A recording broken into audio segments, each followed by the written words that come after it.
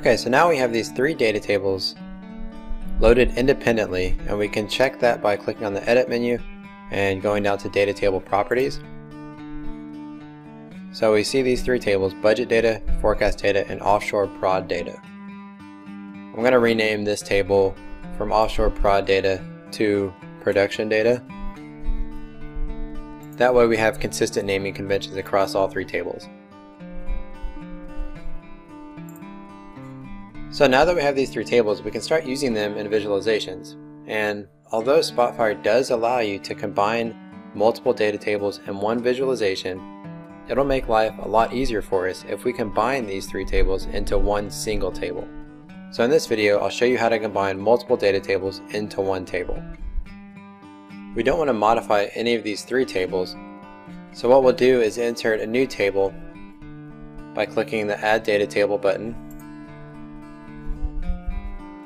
And instead of connecting to an external source or adding another file, what we're going to do is add a data table from the existing analysis.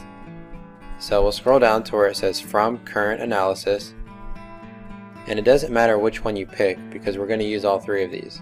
So we'll start with budget data. So at this point, all we're doing is basically making a copy of the budget data table. So I'm going to rename this combination table, because in the next step we're going to be adding rows from the other data tables into this combination table.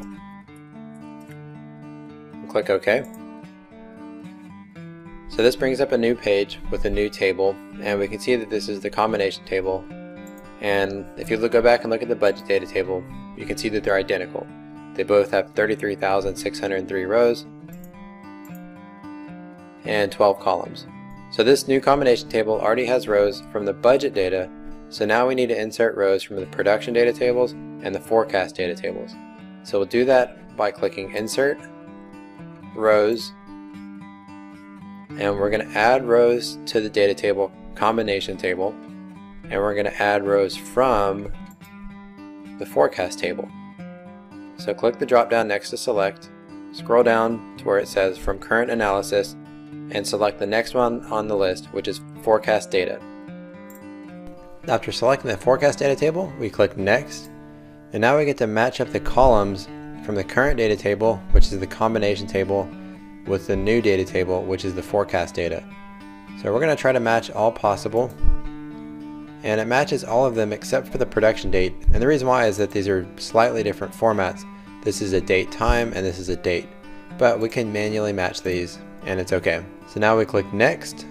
So the last step is probably the most important step. So to this point we've made a copy of the budget table and are starting to insert rows from the forecast table. But it's important that we know where these rows came from. At the moment there's no way to identify which rows came from the budget table and which rows came from the forecast table. So what we can do is use this feature to identify origin of new rows, and we'll create a new column. So this is going to add a new column in our combination table, and we're going to call this Source. This is telling us which table the rows were inserted from. So I think it makes more sense to first identify the value of the original rows. The current rows in the combination table are from the budget table, so we're going to call this Budget, and the new rows are from the forecast table, so we're going to call this Forecast. So after we insert these new rows, I'll show you the new column that we just created. Before we click Finish, let's look at the number of rows. We have 33,603 rows in the combination table, and we expect to be adding to that number since we're inserting new rows from the forecast table. Click Finish, and we can see that we went from 33,000 to 67,000. So I mentioned that we inserted that new column to identify the source of the rows, but we don't see that column in here, and the reason why is that we have to add it manually. So we can go into the properties by right-clicking anywhere in this table and select Properties, and go down to the fourth or fifth one that's called Columns. So we see that all of these selected columns are already in the data table, but this new column Source, which we just created, we need to add that over. So just click Add and close this, and we can scroll over and we see the source. So if we quickly scroll down this table, we can see that a lot of these rows came from budget, and then a lot of these rows came from the forecast.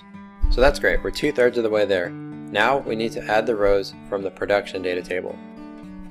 So we'll follow the same steps by clicking Insert, Rows, and we're going to add rows to the combination table and we're going to add rows from the production data table.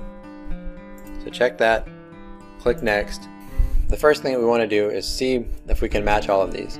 So we'll click match all possible, and we'll scroll down in the new data and see if any of them didn't match. So the ones that are matched are grayed out, and if we scroll down, oh, we see that there are a few that didn't get matched. So let's think about why these didn't get matched. Well, this prod data string is a column that exists in the production data table but not in the current data. We don't really care about bringing that one into the combo table, so we'll leave it out. So the first one is called prod date real. It's just representing the date as a real number. We don't care about this one right now, so we can ignore it. But the next one, prod date, this is a date column, so this is the one that we do care about. And for some reason it didn't match it up with the production date from the current data. And the reason why it didn't match it up correctly is because the columns are named differently. But all we have to do is highlight this row in each one of these boxes and manually match selected. So we also notice in the current data table that BOE PD is not being matched with anything in the new data table. And the reason why is that the BOE PD column from the current data table, which is the budget and the forecast, doesn't exist in the production data table. We have oil and gas, but we don't have the equivalent. So what we need to do before we proceed is insert a calculated column that combines oil and gas to the equivalent BOE. So we'll cancel out of this, and in the next video I'll insert a calculated column for barrels of oil equivalent into the production table so that we can match that with the existing BOE PD column in the combination table.